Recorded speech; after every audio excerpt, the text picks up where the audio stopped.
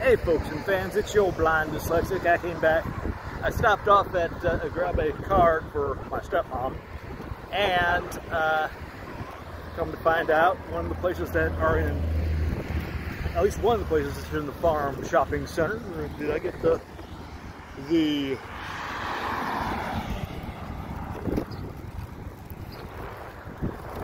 farm shopping center happened to be open for business from the restaurant, so long as you keep your social distancing, and which they had places roped off, and so long as you ask them for another cup for your refills.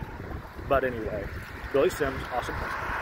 But no, I'm leaving there, and it suddenly dawned on me, it must have been fate that I was supposed to go to Billy Sims. I'm waiting for the punchline. I know. No, seriously, because I was debating whether or not I was going to go there or not, because I wasn't certain if they were going to be open, and poor Joe stuck up there in New York City. We did like 2 casts last night, but I digress.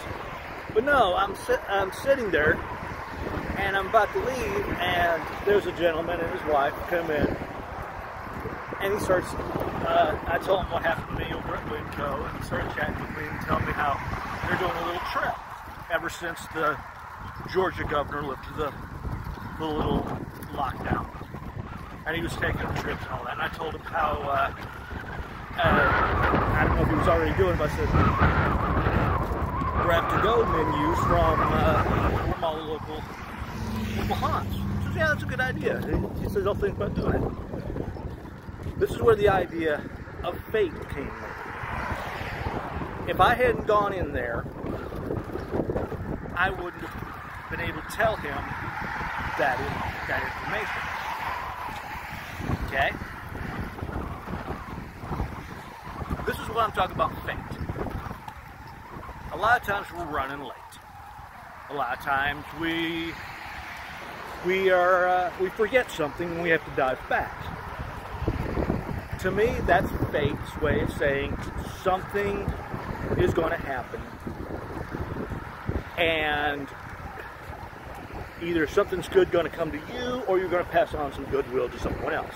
This whole notion of, oh, they were slated to die, type of fake garbage, I don't believe it. That's stupid. That's just somebody trying to me, they're uneasy and they want to get out of the conversation, so they throw the whole over. They were just slated to die. Garbage. But no, I want you to think about the next time you're running late, the next time you forget something,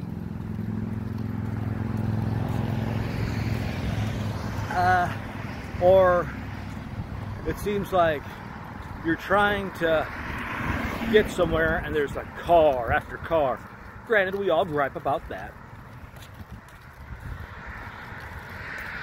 Fate is stepping in, stating you have to be somewhere at a certain time. You don't know when and what that is, but nonetheless, fate is telling you, it's indicating to you that you will be rewarded in some way, shape, or form. That doesn't mean we're not going to quit complain about it when it seems like everything's going wrong. Anyway, that was my quickie cast. That was my TBD on for fate of your life. I do other casts. I do little walkabouts. I do, like I said, I do casts with Joe, Matrix Lord 212, and I do a radio show on iVlog, and I occasionally do one on TV Live. But nonetheless, I am your blind dyslexic. This has been TBD On. Ciao for now.